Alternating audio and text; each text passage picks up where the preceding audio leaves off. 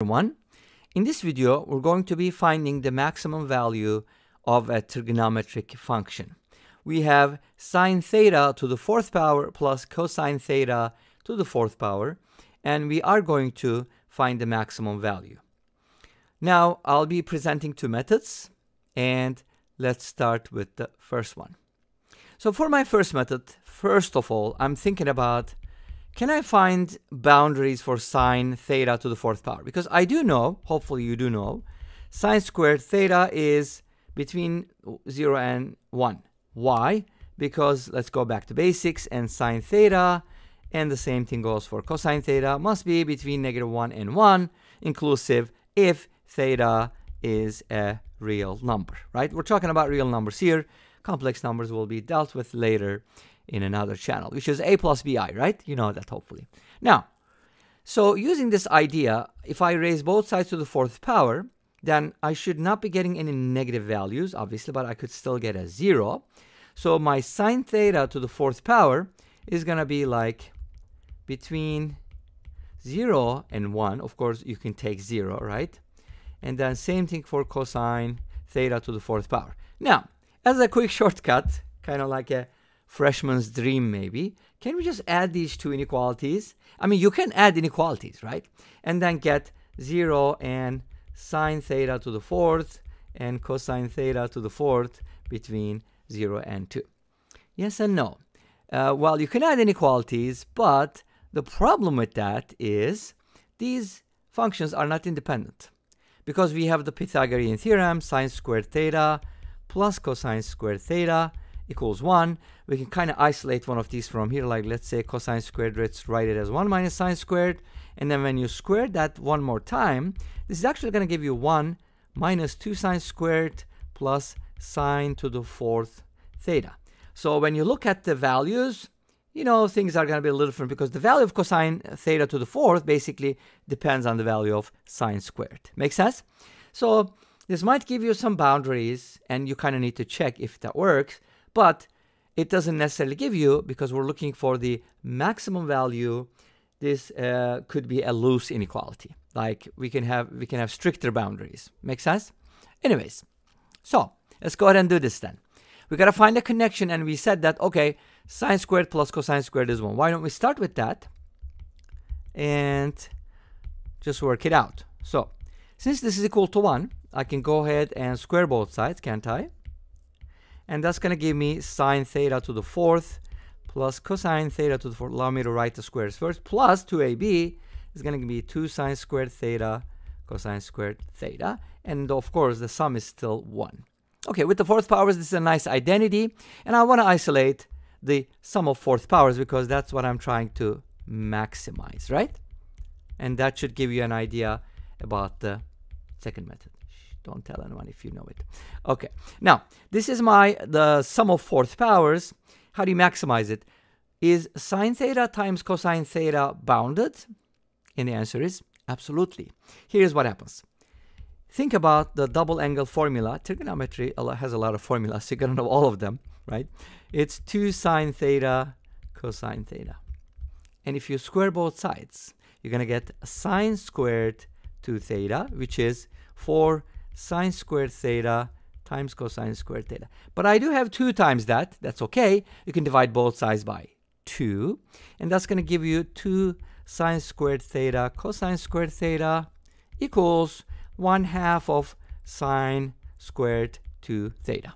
Make sense? Okay, great. So I got this. Now what I can do is I can kind of put these two together, right? But how am I going to find something for sine squared 2 theta, right?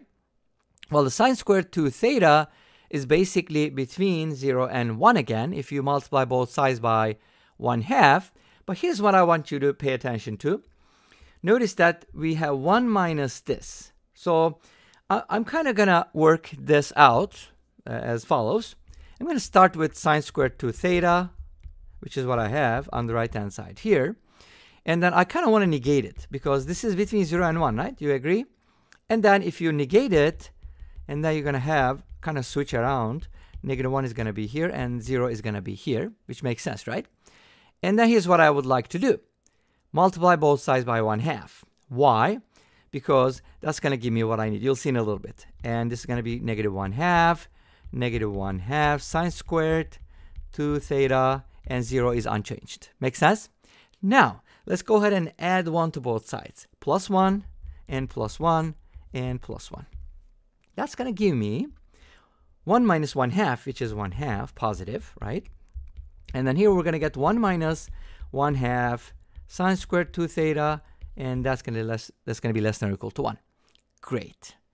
This is the expression, and I know these are strict boundaries because we know that sine of any angle cannot exceed 1, so its square cannot exceed 1, and its square cannot be negative, so the minimum it can be is going to be 0.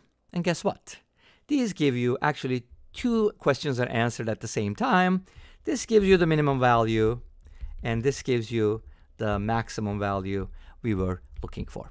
And what is this equal to, by the way?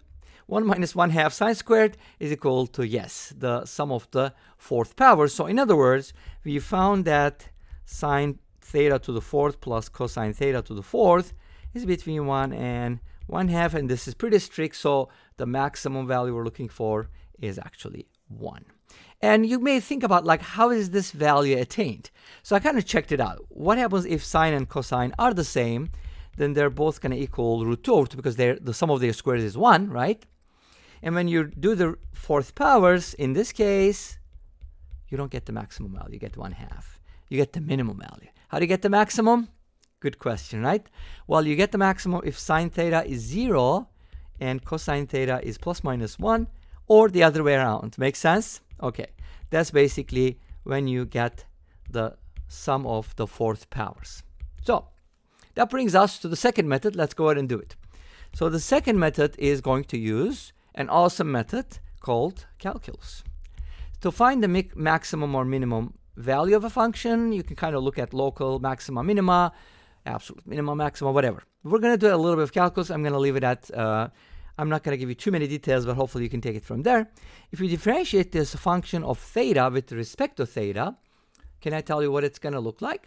It's going to be 4 sine cubed theta cosine theta plus 4 cosine cubed theta times negative sine. So you're going to use the power rule and then the derivative of the inside, the chain rule, and then this can be combined.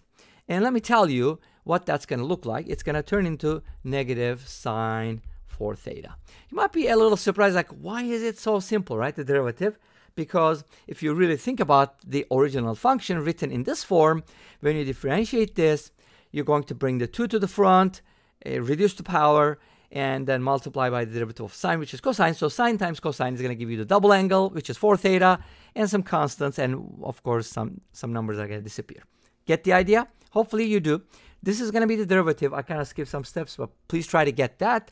And now when you set this equal to 0, we're going to find the critical points, and guess what? Theta is going to have a lot of values like pi over 8, 3 pi over 8, 5 pi over 8, so on and so forth, all the way up to 15 pi over 8. And some of these should give us the max value. But what do we need for the max? Let me tell you the second derivative test, which is -4 cosine 4 theta. You see, that's very easy to differentiate, by the way. And that needs to be less than 0. Because why? You do need a horizontal tangent for a function, but if you want max, you want something that's concave down, because the second derivative basically gives you the concavity. All right? So basically the answer is 1 again, but which value is going to give it to you?